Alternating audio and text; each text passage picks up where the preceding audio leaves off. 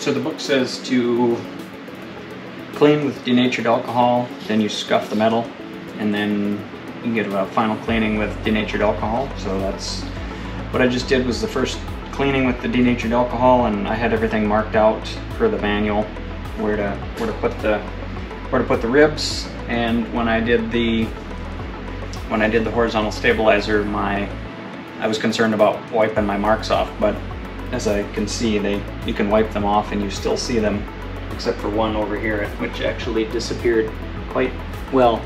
But all the other ones seem to be staying, and the rib doesn't come all the way around, so you don't necessarily need to clean that area yet because you're not going to epoxy that area. I'm going to try to glue a little bit differently on the tail and use a little bit less glue because the glue is very strong.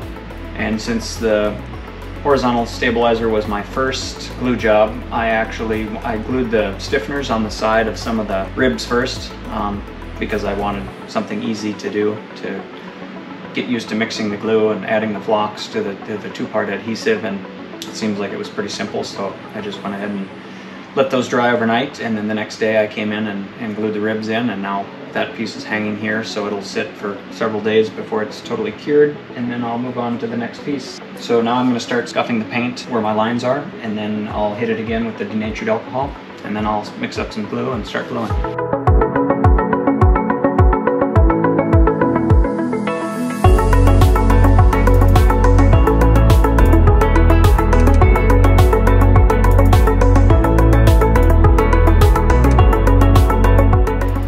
Marking some areas on these pieces of metal where I'll actually put my glue fillet between the rib and the metal in the center, so those ribs will not need stiffeners. Any other ribs that go in between are pretty flimsy, so they're strong vertically but not horizontally, so I'll put a stiffener on all of those, and I have my stiffeners cut here. But I'm going to glue those on afterwards because I think I'm going to use a little different method and use less epoxy, which will be better.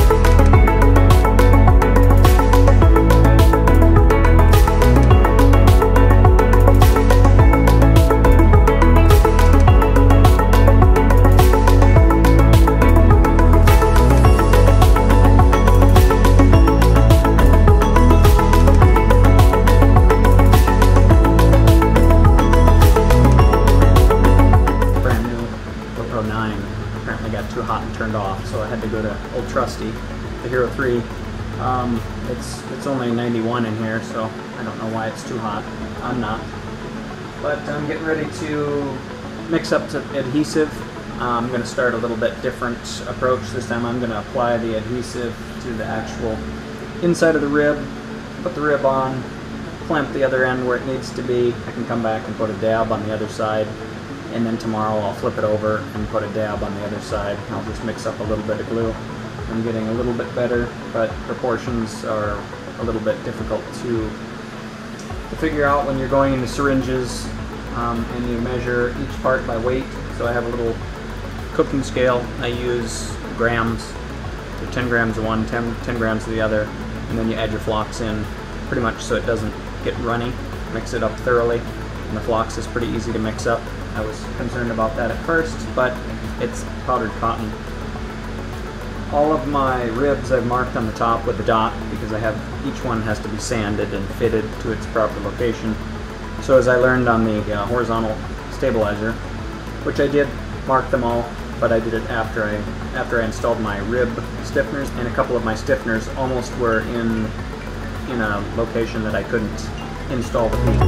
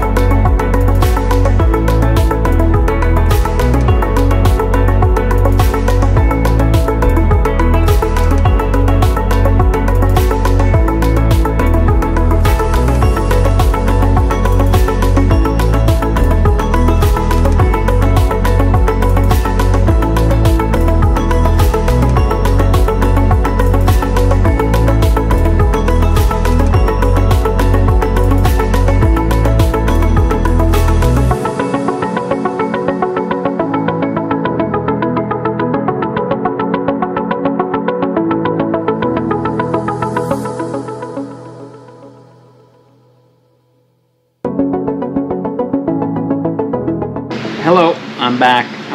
Getting ready to glue up this half of the tail. So did the other half, went to dinner. Now it's time to keep rolling.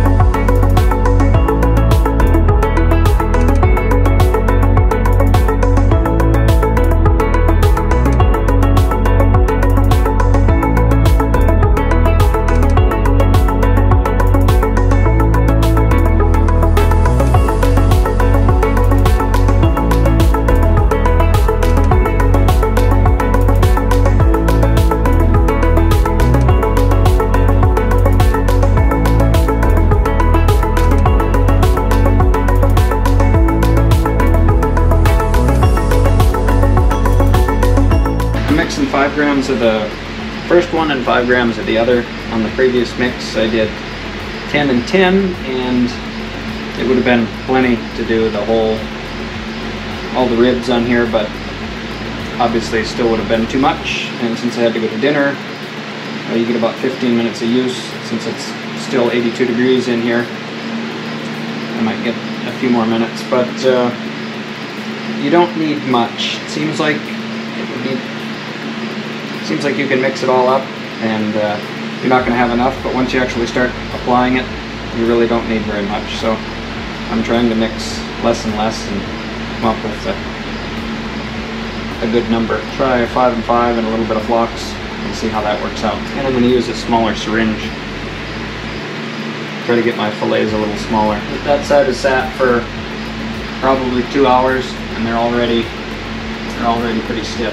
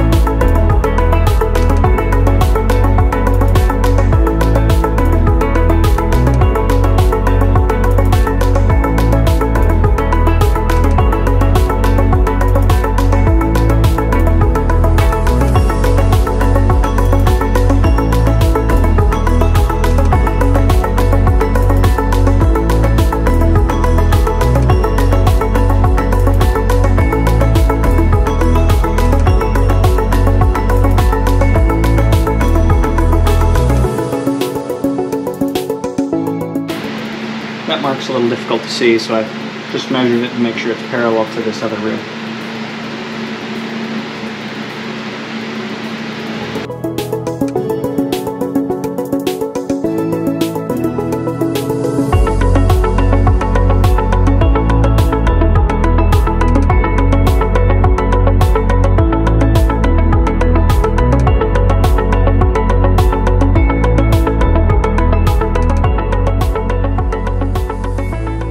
Thanks for watching the video. I hope you guys liked what you saw. I will try to get a little bit more detailed as I move forward with making more videos. Thanks for watching, and if you haven't already, go ahead and like and subscribe. Stand by for more rich future content on the KingFox channel. Thank you. Bye-bye.